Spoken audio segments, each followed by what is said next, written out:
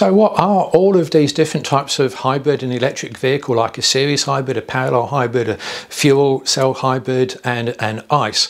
Well, I'm going to explain all of that in this video and explain why these four vehicles have got different powertrains compared to these four, and then answer the big question, does it really matter?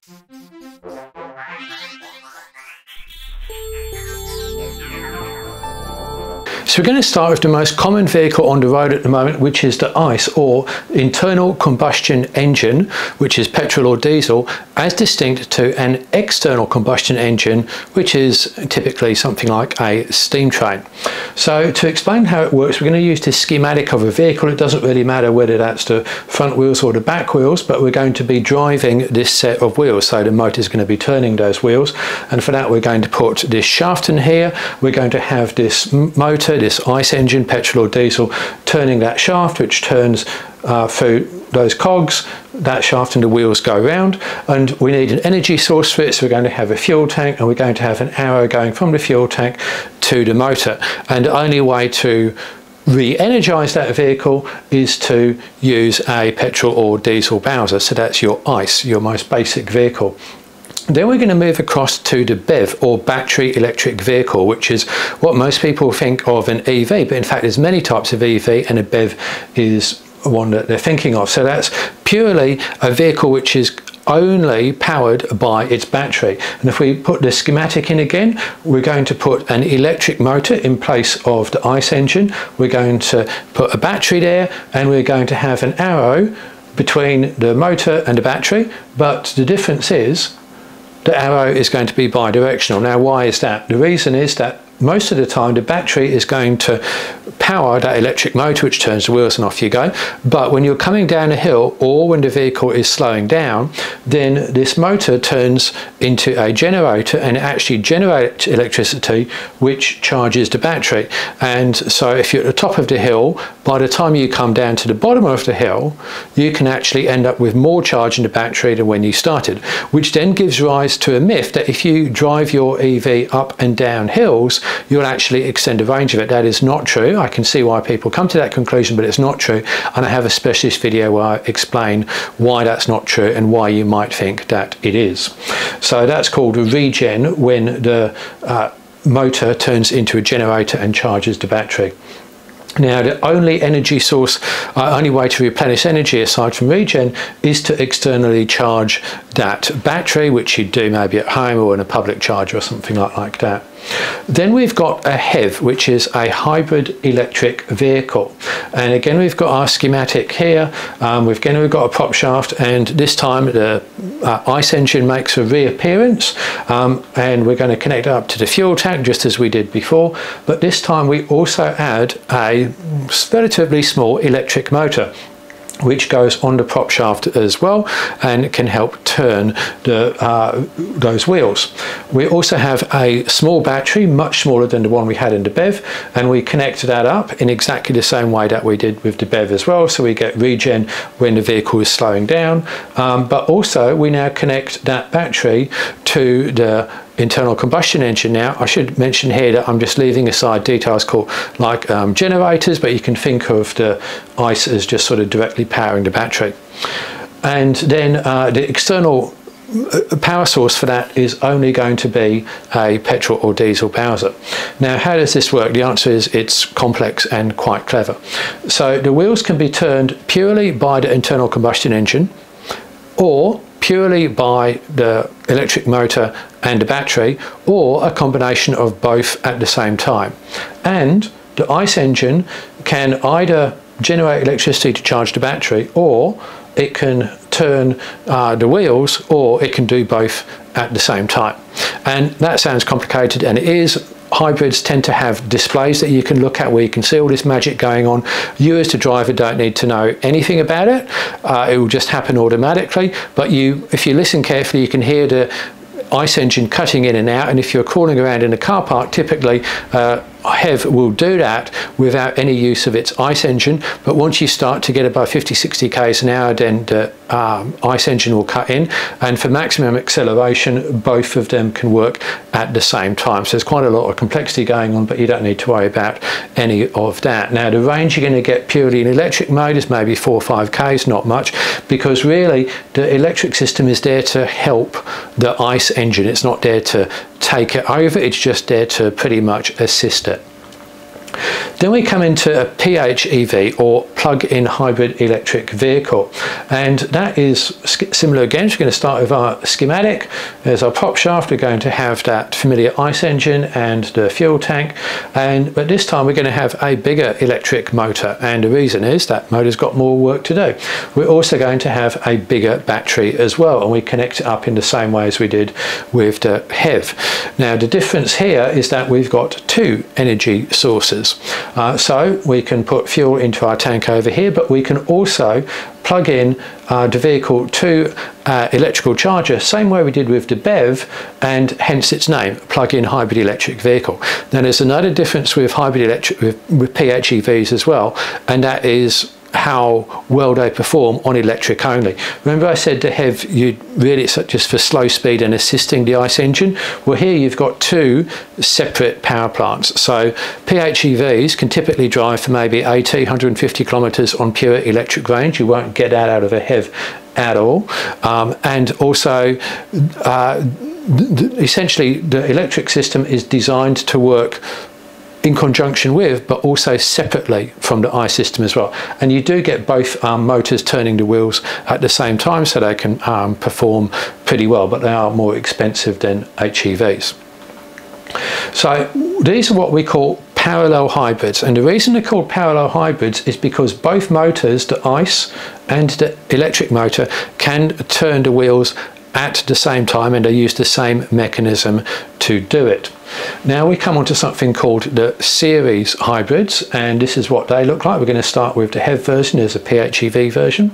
So here's our schematic again, and we've got an electric motor, and we've got our ICE engine, and then we've got a small battery, and what we're going to do is connect that ICE engine up to the battery. So again, it's really going via a generator, but think of it just directly powering the motor, again to the battery, and again we've got that regen going from the electric motor to the battery.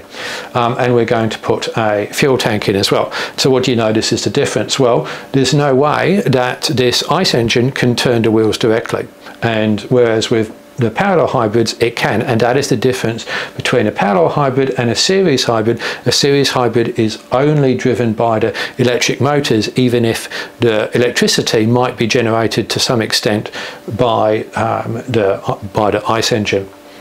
So energy source for that, just the petrol bowser as well. There's no way to be able to plug that battery in. The only way that battery can get charged is similar to this one, is either by regen or it is charged directly off the ICE engine. So then we come into the PHEV, and you probably guess what this one's going to be like. So again, we've got our ICE engine, we've got a large electric motor, we've got a larger battery, the same way we have in that one. We connect all of that together, and we find that yes, we've got 2 energy sources there. So the battery's bigger, same way it is in that PHEV, and so we can charge that directly. But in both cases here, we have the electric motor doing all of the driving, and the ICE engine is only there to generate electricity, not to do any driving of the wheels. So then we come into an EREV, which is extended range electric vehicle. There's other names for that as well, but that's the one I'm going to use in this example.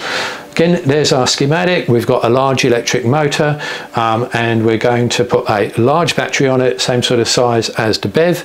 But what we're going to do, we're going to have a tiny little ICE engine there, we're going to have a little fuel tank, and that's going to connect up. Now, the difference with the extended range is that there's no way for the ICE engine to do anything else other than charge the battery. It isn't going to drive the wheels, it's not going to directly provide electricity to the motor. It's really just there to provide additional electricity into that big battery. So it's kind of exactly the same as a BEV, but sort of carrying around a generator on board.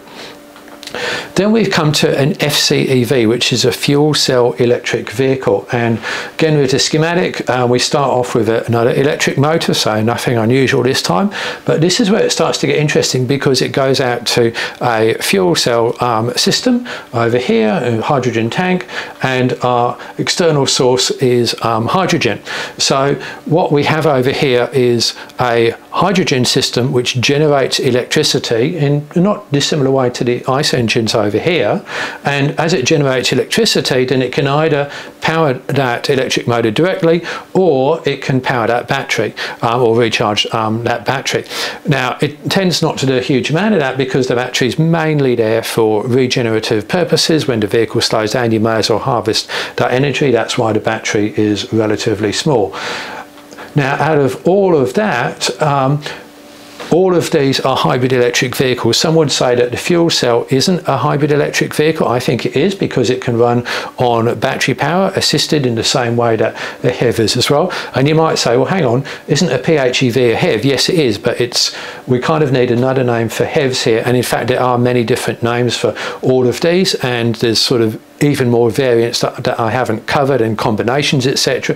And I have simplified this a fair bit, but nevertheless, it should give you a fairly good idea as to some of the technology which is being talked about with modern vehicle drivetrains. So now we've understood that, let's go through some examples and then see what it actually means to you as a buyer.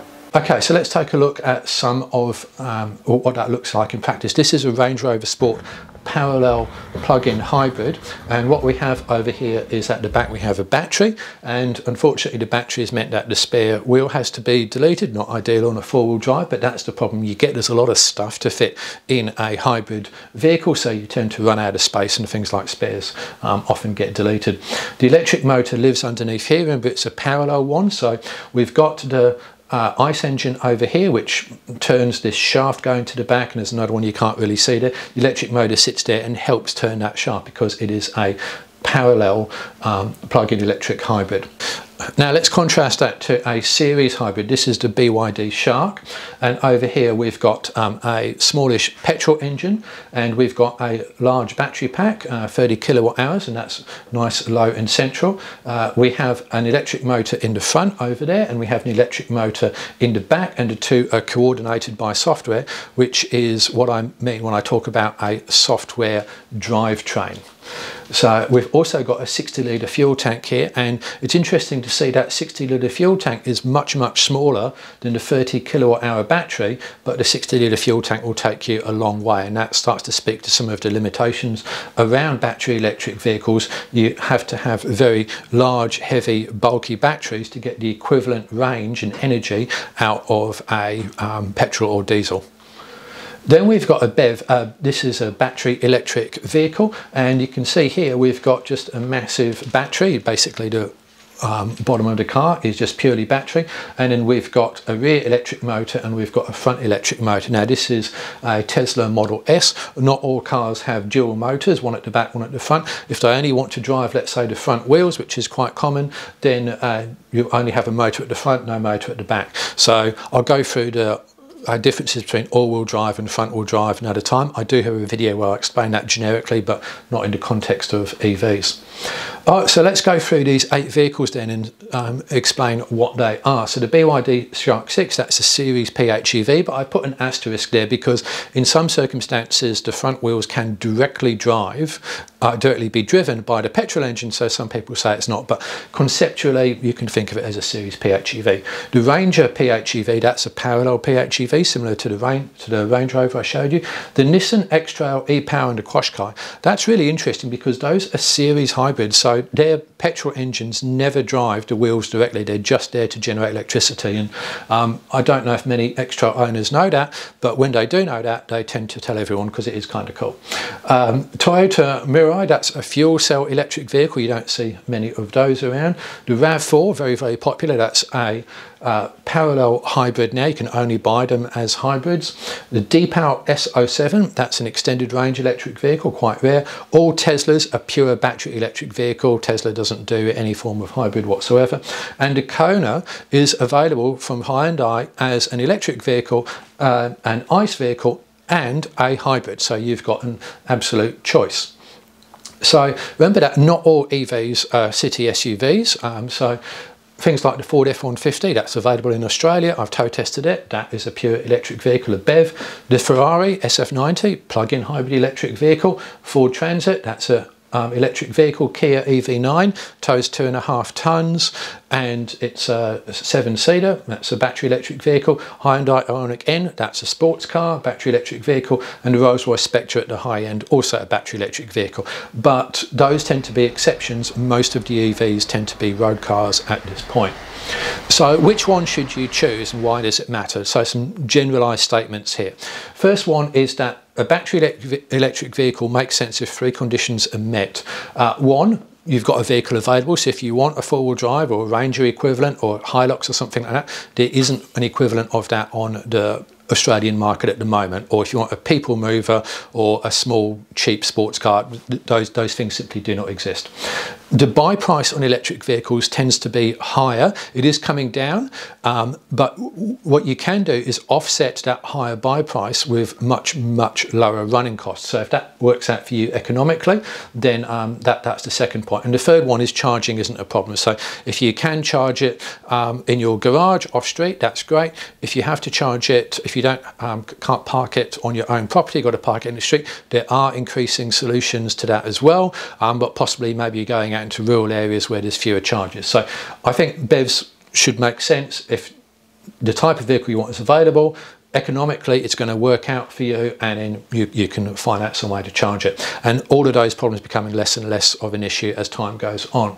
Now, hybrids are the new normal, and if you're buying something like a city SUV runabout or a road car, there's really no disadvantage to having a hybrid, and that's why Toyota have discontinued all of their non-hybrid vehicles, Camry, RAV4, Corolla, only available as hybrids. The only non-hybrid Toyotas are the four-wheel drive range and the sports car range like the Supra and the 86. But when we get into things like four-wheel drives and commercials, we tend to see fewer of those vehicles because they've got disadvantages. They tend to be heavy, tend to have those packaging problems where you've got to put a battery in there and an electric vehicle, electric motor, and that's just a lot of space taken up, which you really want for other points there. So they do exist, and that's where hybrids are. Now, parallel or series, really don't worry about that. You can delve into the technicalities, but just look at what you want to do. How much do you want to spend? What do you need the vehicle to do? What are your running costs likely to be? And don't worry too much about whether it's a parallel or a series. PHEV, that does make sense. Under 2 conditions. One, if you can plug into cheap electricity, and B, if you do enough short trips. So if you buy a PHEV and you never plug it in, well, that's kind of a waste of money really. Or when you do plug it in, if the electricity prices to do so are very high, that is not really going to save you much money. So the best case for PHEV is where you do quite a lot of short trips and you can plug in maybe at home or at your business and get very cheap electricity, and then you certainly will start to see some savings. But remember, PHEVs do have a higher buy price as well. EREV, very rare being overtaken by EVs. The only reason you have an EREV is to extend the range, but with battery technology getting better, aerodynamics improving, etc., there's less and less need for them. Hydrogen, I don't think is ever going to be an alternative. Why would you buy a hydrogen vehicle? We don't have the infrastructure for it. It doesn't make any sense. We don't have the filling stations. EVs can pretty much do the job for a lot of this stuff now. The exception to that, I think, would be commercial heavy-duty vehicles. So that's the option. Now, all-wheel drive, front-wheel drive, rear-wheel drive. I haven't covered this. I will do another video on that in the context of EVs. In the meantime, watch my other explanation on it, and that is definitely going to be a purchase decision, more so than whether it's parallel or series, I would suggest. So essentially what you want to do when you're choosing your vehicle is not really so much look at the drivetrain, look at what the vehicle can actually do for you. What's its payload, what's its towing capacity, how many people can it seat, what's its operating cost, what does it feel like to drive, etc. Those are really the important points here, as opposed to how it achieves that. So I hope you found this video useful. Any questions, please drop them in the comments, and thank you for watching.